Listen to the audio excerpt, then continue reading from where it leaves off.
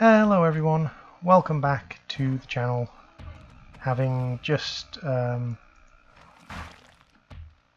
made a bit of a mistake and gone out early and suffered for it. I'm actually out early again because I'm a glutton for punishment, if nothing else.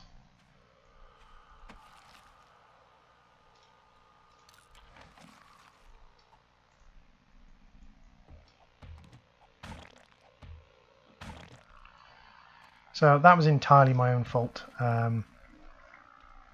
shouldn't have come out as early as I did, by any stretch of the imagination. So I can't really blame anyone but myself.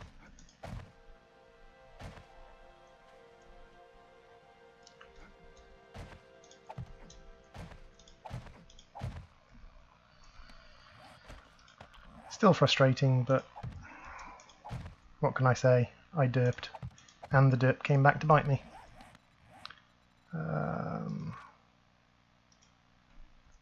Wood frames, 10 wood frames.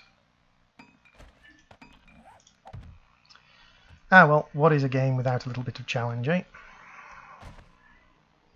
And in this case the challenge is the fact that I'm a complete and utter noob. So we'll just finish off upgrading our man trap, and then we'll head out to the town to see if we can't grab some more items. We need some more log spikes.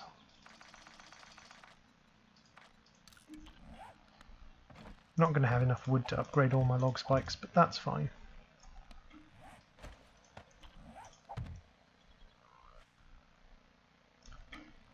Torches. Torch.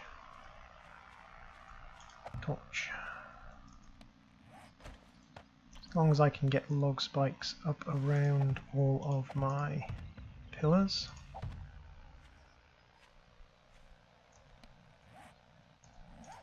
One, and then log spike here, log spike here, log spike here. What I can do is I can actually strip down these after I jump up into it. So it's now time to head out to the village. It's going to be made harder by the fact that I now have to basically do it. Oh wow, my food and water is really down. I'm just going to head back and eat and drink some because of course I died. So I'm going to head back, I'm going to eat and drink some stuff and hopefully regain a little bit of wellness from it. Let's grab some goldenrod tea, and I think I have some charred meat upstairs, which will be good. So, a tip for increasing your wellness: drink yourself up on charred tea, on goldenrod tea, or on red tea, because it gives me 0.2 wellness. So that's a little bit of wellness. Not a huge amount, a little bit of wellness. Now, if I open the chest and I take out charred meat, if I have any charred meat reduces your hydration by 5. So what I can do now, come back here pistol, is I can eat charred meat. That reduces my hydration, and so I can drink goldenrod tea. And I can just rock backwards and forwards between charred meat and a tea that increases my wellness. So there we go, there's +1 wellness straight away.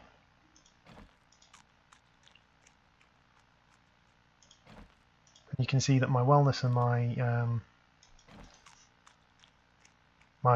hunger and my thirst sort of rock backwards and forwards. And there's another point. And another point. And another point. So you can see you can regain your wellness quite rapidly by using that little trick. I'll carry the charred meat with me, why not? I'll carry some more red tea. So. Yeah, I just did something foolish and got punished for it, so fair play to the game. Now map, I need to tag the city, say waypoint, city, say waypoint, city. There we go. And I can head off in that direction. I grab some goldenrod and some berries and things on the way. Always be scavenging when you're on your way from place to place, even if you think you're possibly going to throw it away once you get there. Because there's no real, especially things like goldenrod. Like goldenrod's definitely worth picking up because there's no real cost to it. You literally just grab it as you run past.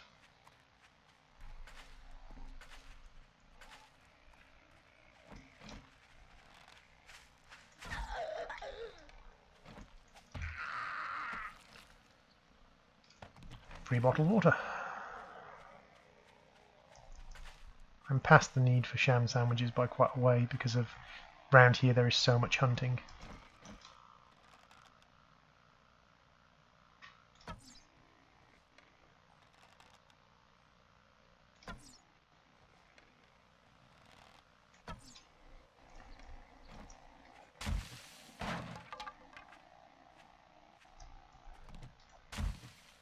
Damn slow way to climb hills.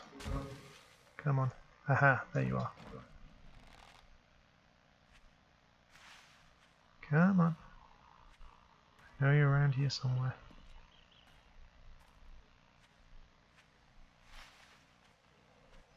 There we go. I'm above you now. I can actually get a shot at you. Stop.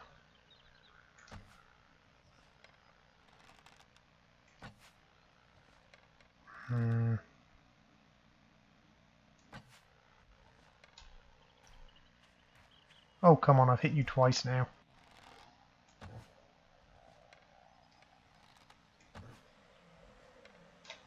There we go. Oh, I hear zombie.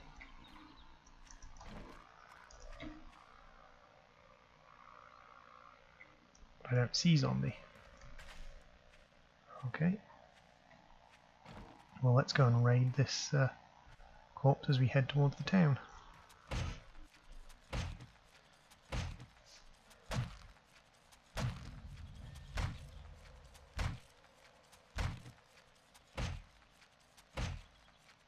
You can see that like the blade doesn't necessarily become more effective at chopping up corpses, but you start to get a lot more items from them.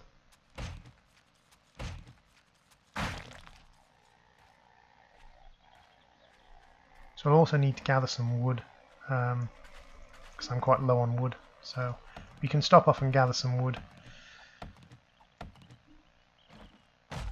Use our fire axe until it breaks, and then I'll probably just... well, actually no, it doesn't take that much to repair it, so I'll probably keep it as a broken fire axe and repair it later.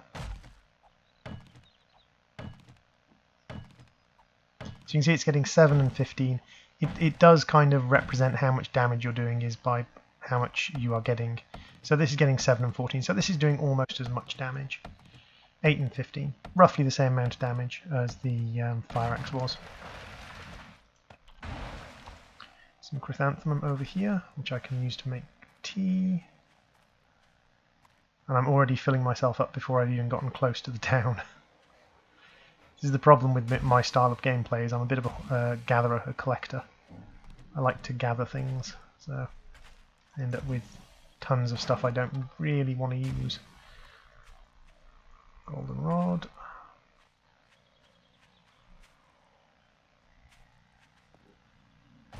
Like, I don't have a massive use for hide at the moment, animal hide. I could use animal hide to make leather later on, when I learn the tanning skill. But for now at least, animal hide isn't the best thing in the world.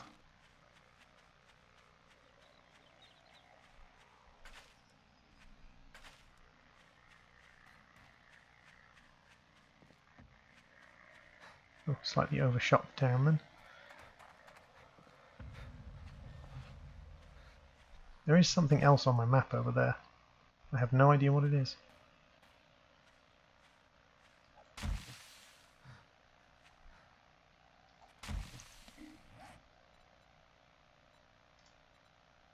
I don't need to eat or drink, so I can't regenerate my stamina that way. So I'll just have to wander up here slowly.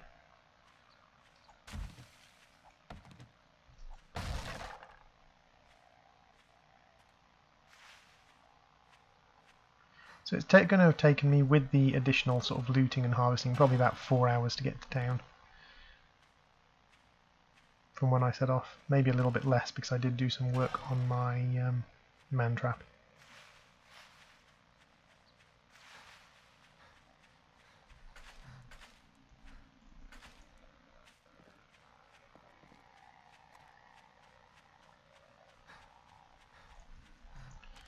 Grab the bird nest just in case we get some eggs, and of course feathers are always useful for making arrows. A little bit of chrysanthemum, tasty, tasty, tasty. Yay, bird nest. I'm just depopulating the local bird colonies. So we've reached the town again.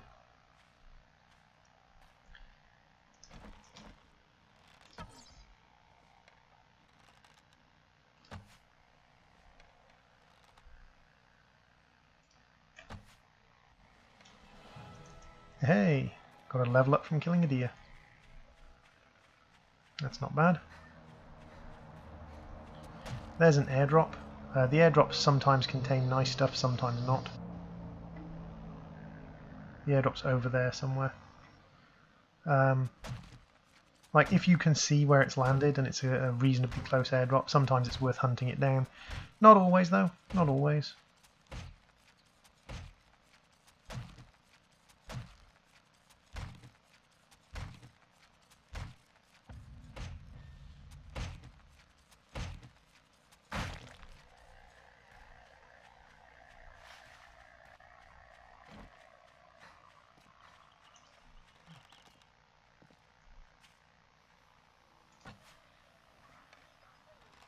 So there's another one down, or at least nearly down.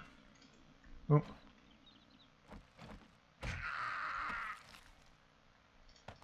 Some canned meat. We can eat that just as a snack. And then scrap the cans. We'll scrap this and we'll make ourselves a fresh one because we probably upgraded a little bit from when we last made it.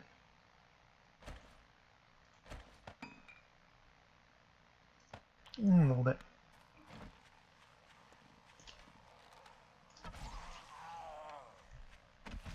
That was a nice hit. Black cowboy boots in really good condition as well. Oh, I like those.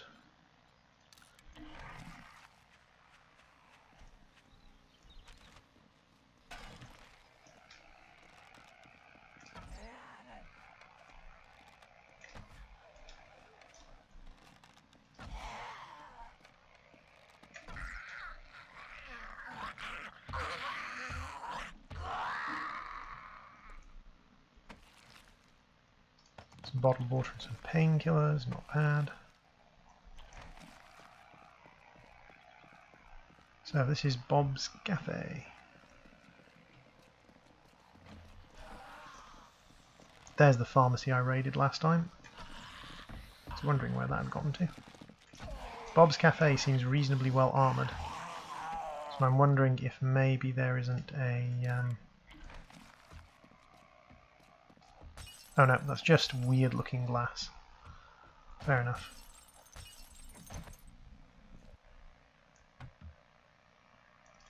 Bottled water.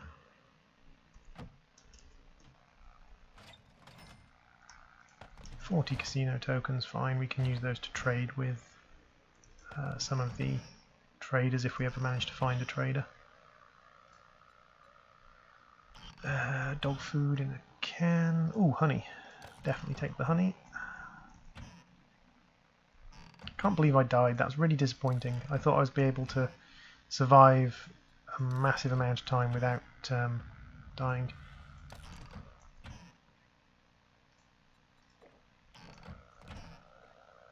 I kind of now want to restart the series and just see how long I can survive without dying.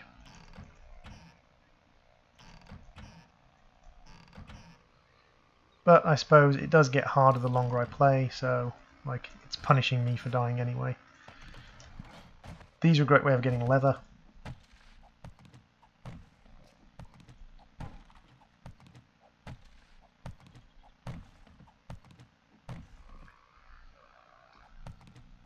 Which can be used for assortments of things, including repairing stuff.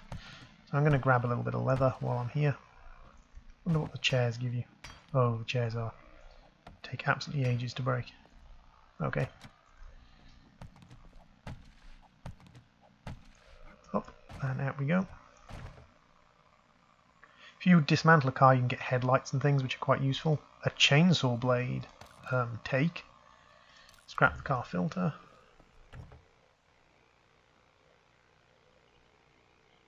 Can get rid of cloth fragments, can scrap bullet casings, can get rid of the snowberries, and nope, not goldenrod.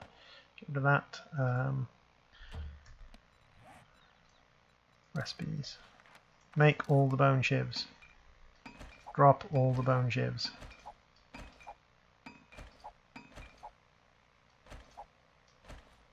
Drop the rotten meat. I'll eat that as soon as I can.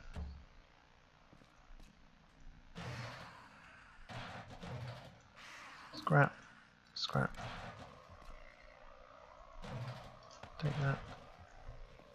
Don't know where the zombie is. Scrap, take. You inside? Oh, you're around the back.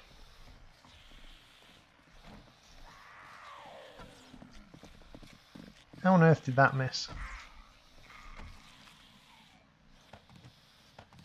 Oh, I've got two chilies. Oil, Hey, Nursey.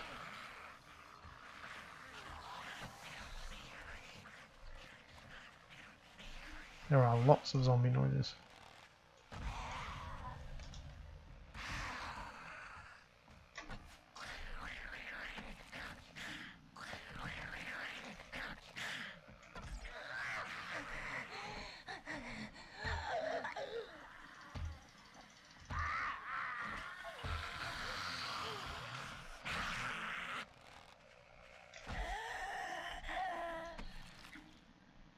Ham sandwich and glass jar and a bandage. Bandages aren't worth much. So I'm going to head back to the pharmacy, which I believe is this building. I'll just go around the side to check. No, don't try and drink from the tree. Cut the tree down. Yep, so this is the pharmacy I raided previously. So in here around the back we have this door, which if I break it down should be able to give me access to a chem station, which I can mine up and gather.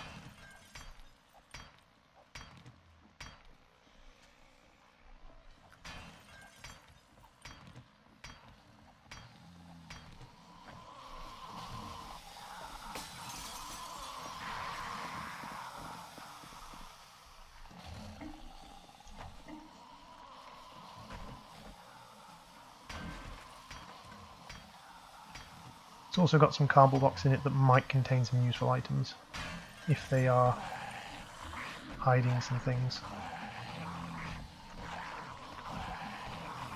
No, they're not hiding anything.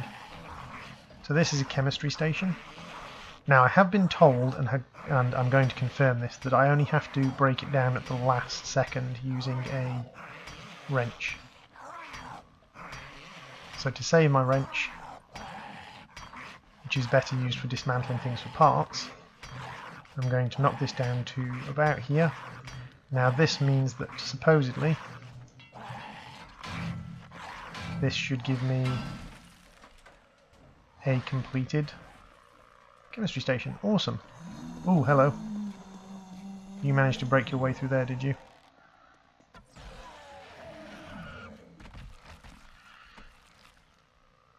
Cloth. Okay. So there's the diner. There is a bunker over here. And I think that's a gas station.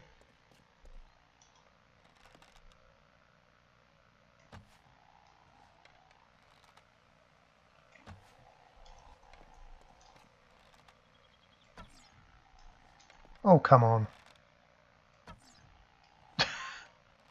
You will die, rabbit. Right, that's it. You're getting axed, rabbit. And I leveled up from axing a rabbit in the face. Okay.